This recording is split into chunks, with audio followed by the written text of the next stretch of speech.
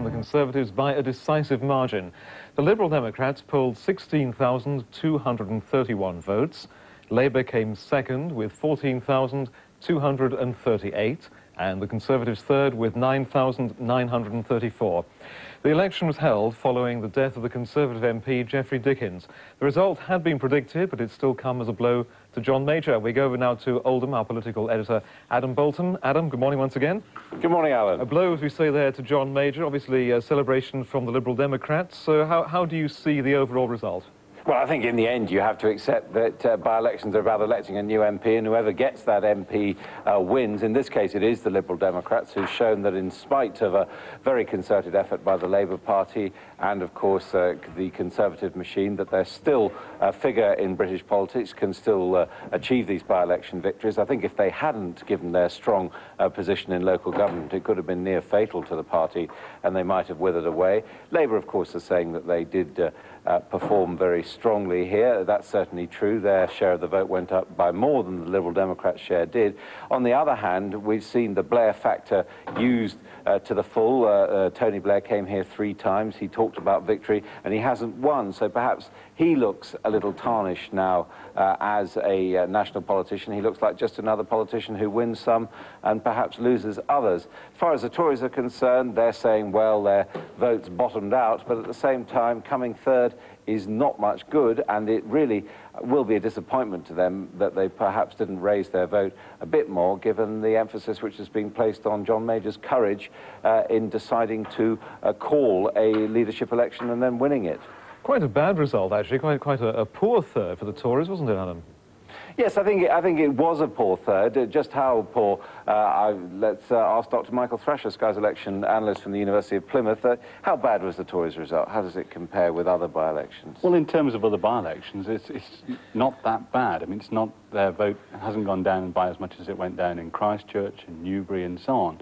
But in general terms, it is an awful result. I mean, their vote's fallen by over 20%. And they really are in a dismal trough. Of course, they will argue, well, this is better vote in the by-election than they got in the May local election. So they might argue that they've turned the corner, but they're still losing. It's better by 2 or 3%. Yes, by 2 or 3%, but they will say, well, that's a crucial 2 or 3%, and therefore they've turned the corner, and from here on in, there's the recovery.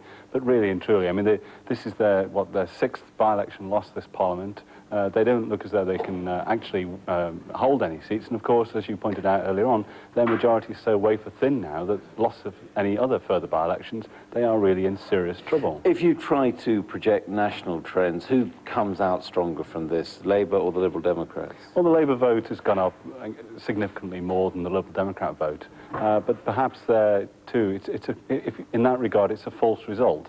The Labour vote went up by 14%, but in the local elections, it went up by 12%. So the Labour Party will say this is one of their best by-election results since the war. But again, they've thrown so many resources at this, both in terms of personnel, in terms of canvassing and all the rest of it, that their vote share has barely risen above that they achieved in May. So I think privately in the Labour Party, some people would say, is it really worth, if you like, investing this amount of energy into this kind of by-election? Now, how should people square what they've seen today, the Liberal Democrats showing they still have strength locally, can still win by-elections, with the national opinion polls? We had another one today which had them down, Liberal Democrats down, I think, on 12%, with Labour Party with more than 50% of the support of the country, according to the opinion poll.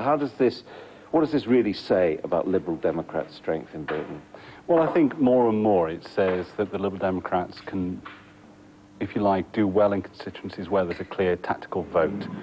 If you like, at the last general election, they squeezed the Labour vote in this constituency, whereas the Labour vote went up nationally. In Littleborough and Saddleworth, it fell by 6%.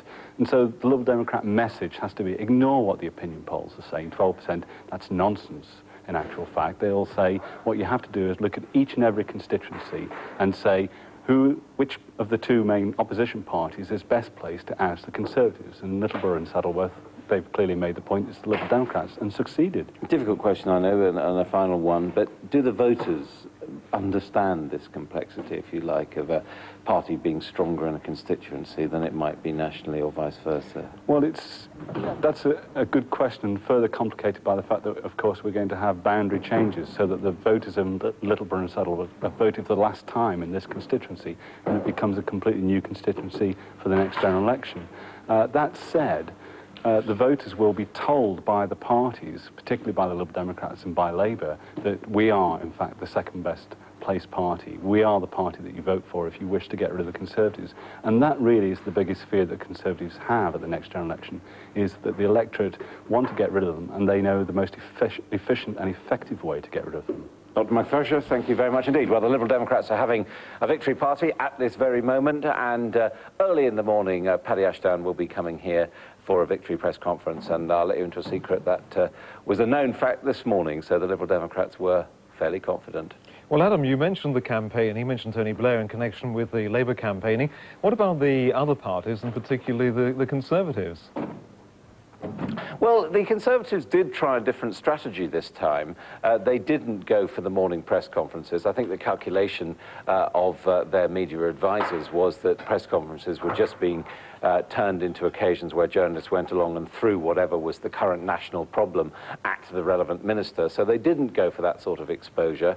They had a rather striking candidate, a fairly eccentric fellow, but clearly one who was well established here, having worked for the previous MP, Geoffrey Dickens, whose death caused this by-election. He was well known. He was very happy to go out on the doorstep, and the result for the Conservatives shows that at least they managed to limit the damage. They didn't do here any worse than they've been doing, as Michael was saying, in local elections. So I think we might see that the Conservatives are going to try to appeal rather more above the heads of the television and the newspaper professionals and say that they're taking their message to ordinary people in the hopes that that can get them out of this trough. But at the end of the day, if we look at this result, if we look at the Tories' position in the opinion polls, if we look at John Major's very slender majority in the House of Commons, we can say that the Tories are in the worst position still than that they have been since they came to power, and that their prospects of the general election coming up still look very difficult indeed.